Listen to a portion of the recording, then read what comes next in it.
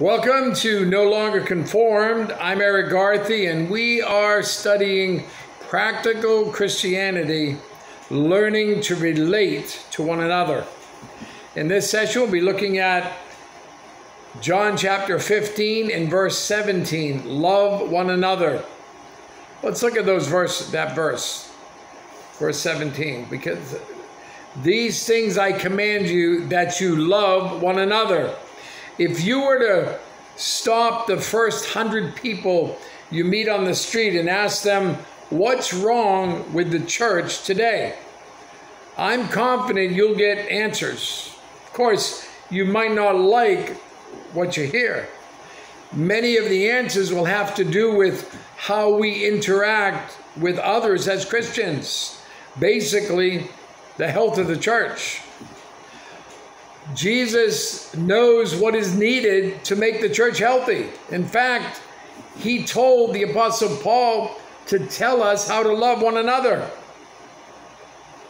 He revealed 4 ways to love one another. Love with sacrificial love, purifying love, caring love, and unifying love. Ephesians chapter 5, verses 25 down to verse 32. Husbands, love your wives, just as Christ also loved the church and gave himself for her, that he might sanctify and cleanse her with the washing of water by the word, that he might present her to himself a glorious church, not having spot or wrinkle or any such thing, but that she should be holy and without blemish. So husbands ought to love their own wives as their own bodies. He who loves his wife loves himself.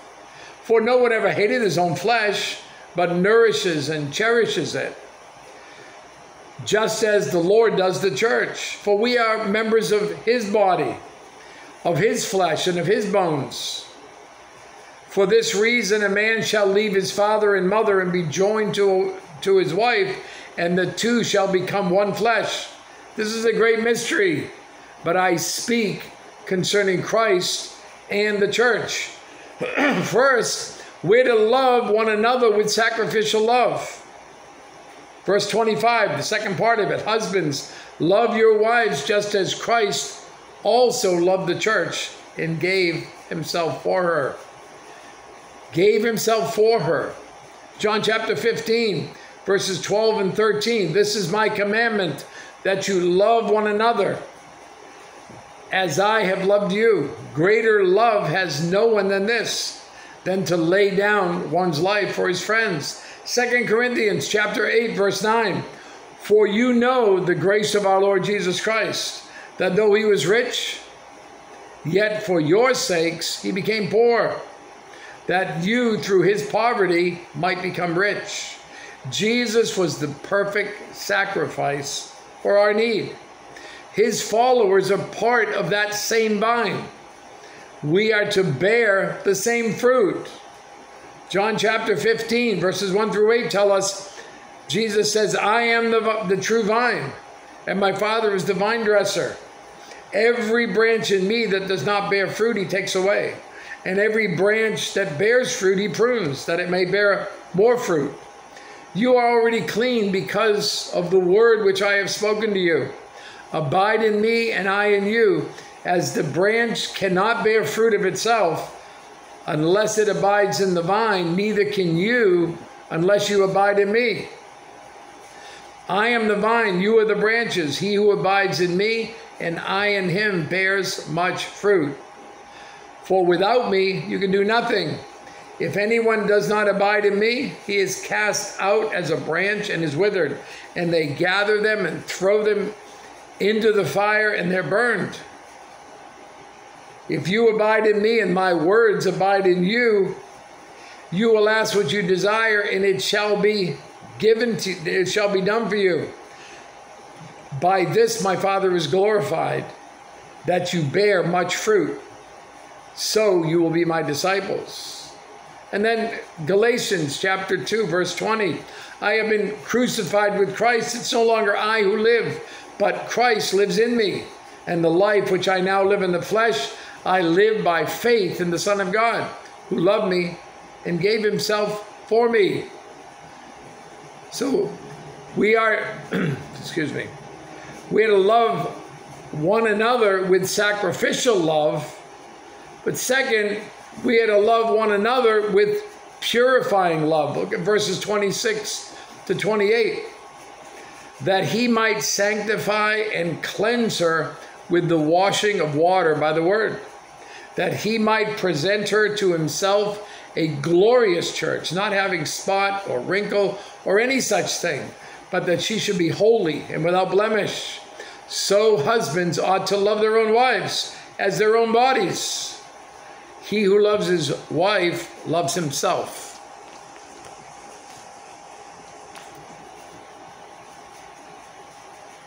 It says, sanctify and cleanse her, that he might present her. Jesus' purity changed people. Every life impacts all the lives it touches, for good or for evil. We voice this reality every day. Jesus' motivation drove him to impact his people in a purifying way. His purpose, that he might present her to himself a glorious church. Our motivation should be to live our Christian life in such a way that it impacts one another with purity. And then third, we're to love one another with caring love. Verse 29, no one ever hated his own flesh, but nourishes and cherishes it, just as the Lord does the church. Nourishes and cherishes. God meets our need. Philippians 4:19, and my God shall supply all your need according to his riches in glory by Christ Jesus. Jehovah Jireh, that name, it means the God who provides. Nourish means to feed, and cherish means to keep warm. Christians are called to consider others before themselves, to make sure other Christians are taken care of, nourished in God's word, cherished in God's love. Christ's body ministers grace among its members. And then fourth, we're to love one another with unifying love. Verses 30 and 30 to 32. For we are members of his body, of his flesh, and of his bones. For this reason a man shall leave his father and mother and be joined to his wife, and the two shall become one flesh. This is a great mystery, but I speak concerning Christ and the church. We're members of his body. A healthy body is a unified body. Psalm 133, verse 1, behold how good and how pleasant it is for brethren to dwell together in unity. A healthy body is a diverse body. All different parts, all needed parts, all loved parts.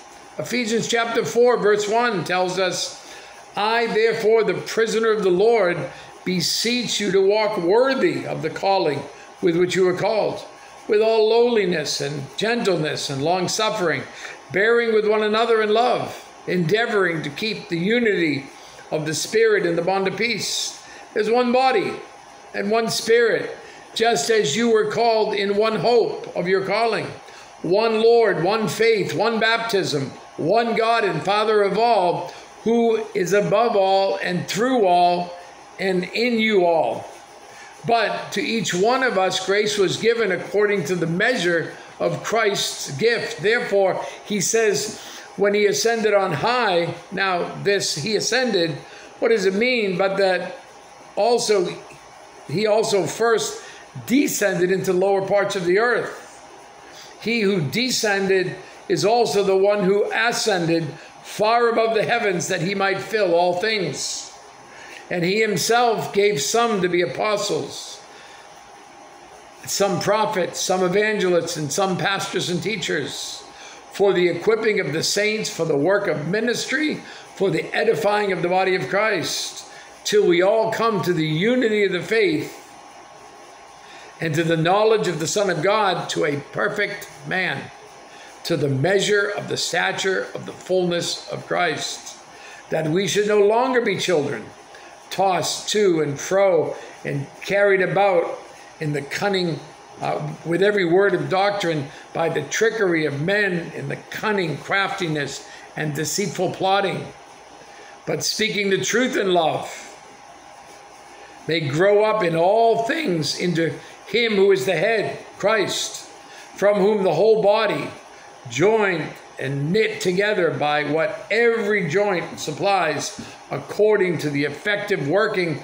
by which every part does its share, causes growth of the body for the edifying of itself in love.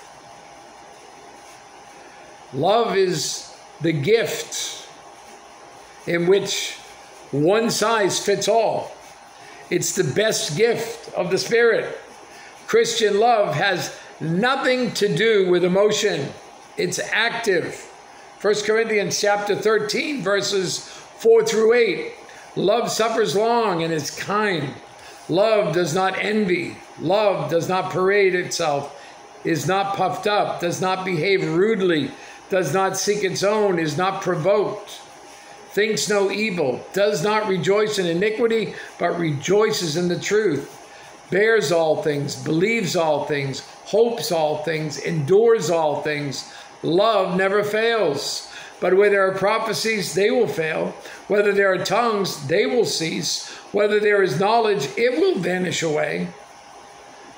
Listen, without this kind of love, all we do for Christ is meaningless. We're called to love one another. You have a great day.